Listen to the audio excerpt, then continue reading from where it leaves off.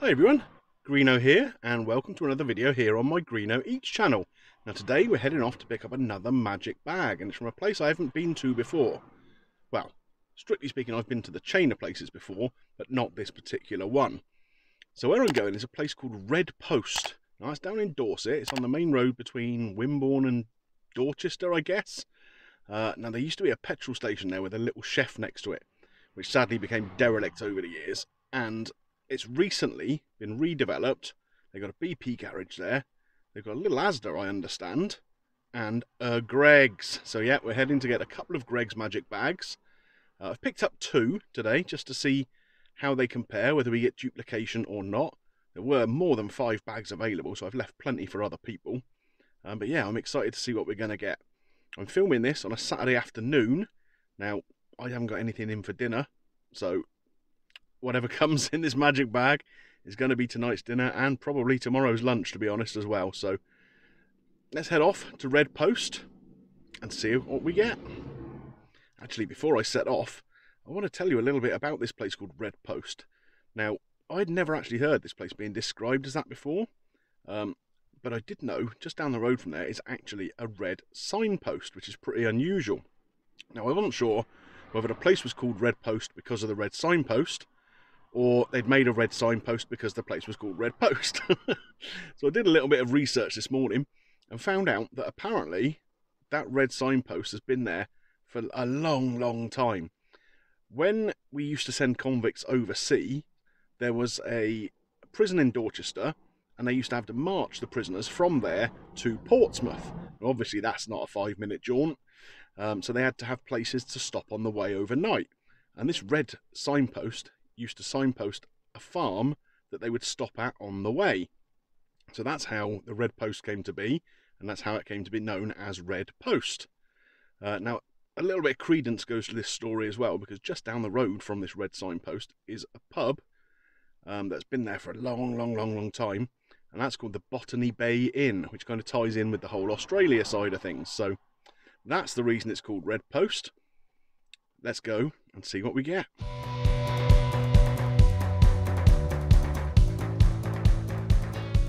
So I've just arrived here at the services.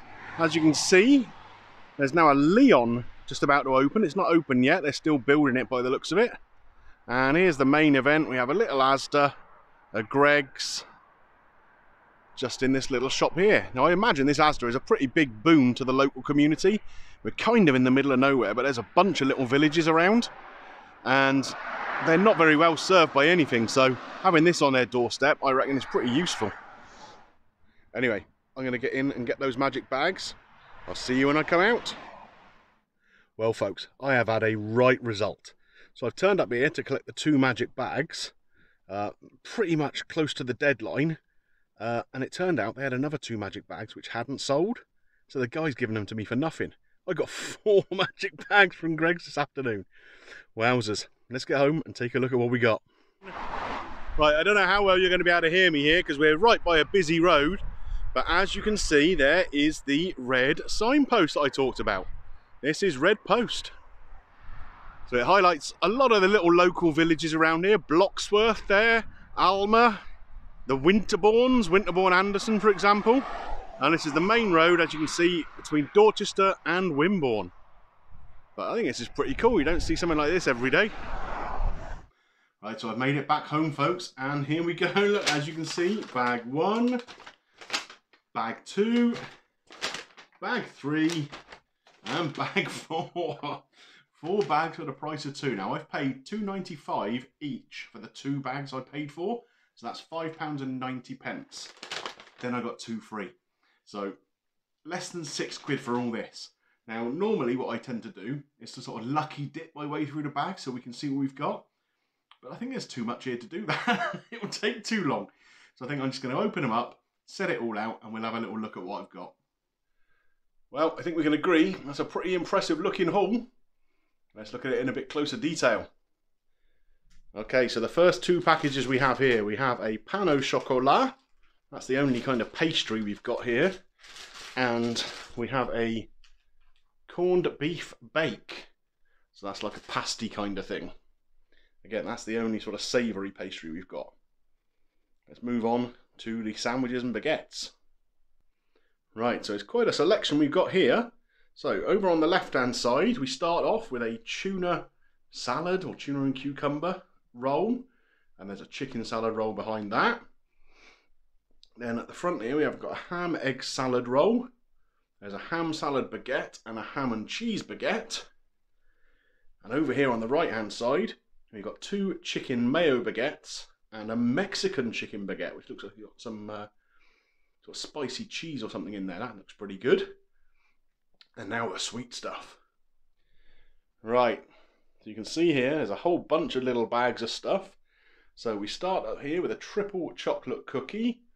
There's a white chocolate cookie and a star biscuit, whatever that is. Similarly, a novelty bun. Could be anything, couldn't it? And a sticky toffee muffin there, which sounds delicious. We've got a couple of things here called pink jammies, which I have to assume are donuts of some sort. Then there's a caramel custard donut and a sugar strand donut. So I think I'm going to open a couple of these things up so we can take a little look. The things that I'm not quite sure what they are, like the novelty bun and the pink jammy maybe. Let's see what they are.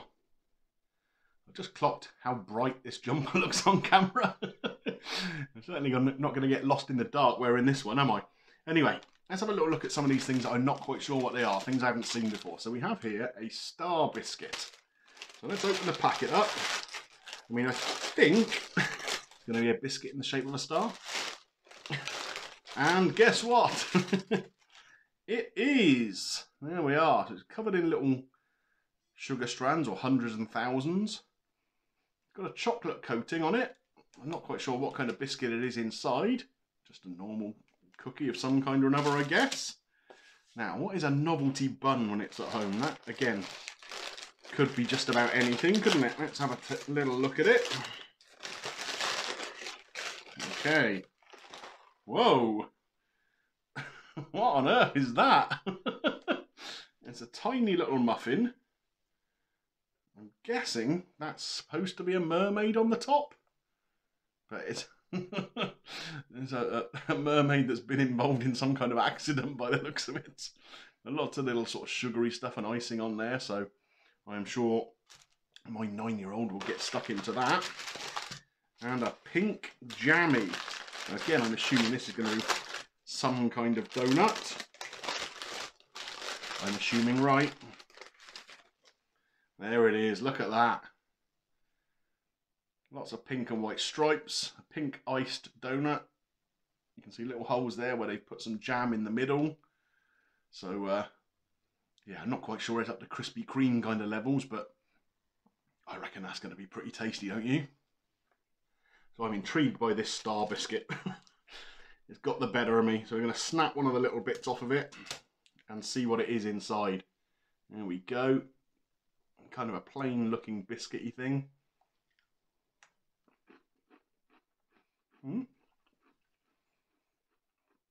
Pretty crunchy.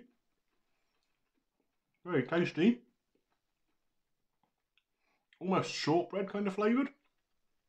A very kind of buttery biscuit, but crunchier than a shortbread would be. But yeah, that's not bad. Okay, it's time for the pink jammy. I want to know how good this is. Now, I'm not the world's biggest fan of donuts, and I definitely don't bother with Krispy Kreme donuts. I think they're very overpriced for what they are. But this looks pretty good. So let's find a bit where they've put the jam in and give it a try.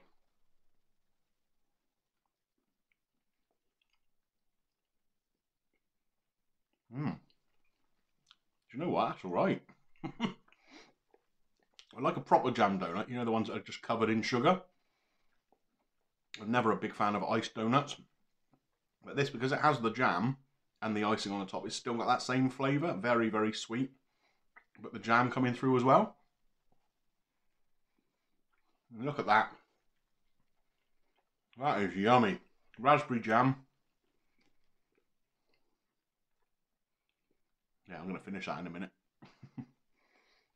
Well, I think we can safely say that's dinner sorted for tonight and lunch for tomorrow. What an absolute haul that is. Bear in mind, I paid less than £6 for all that food. So we got what, 5 baguettes there, 3 rolls, a corned beef pasty thing, and a load of sweet stuff, which I'm sure the kids are going to enjoy. Like I say, I don't think you'll find a better haul than that anywhere. So I think I just timed it just right. I was right towards the end of the window for the pickup. So that meant that the leftover bags, they were expecting nobody else to order. So they just gave them to me for nothing.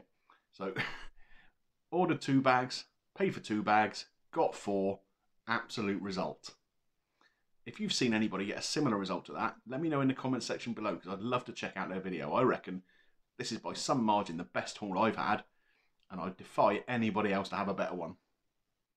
Right then, that's it from me, folks. I'm going to go and eat the rest of that pink jammy donut. Absolutely delicious, that is. If you enjoyed today's video, don't forget, click the little thumbs up. It really does help with the channel. And if you're new around here and not yet subscribed, then why not consider clicking the subscribe button and dinging your little bell for notifications. It's all completely free, and that way you won't miss any of the content coming up on the channel. Anyway, time to go and put all this in the fridge. I will catch you on the next one. Bye for now.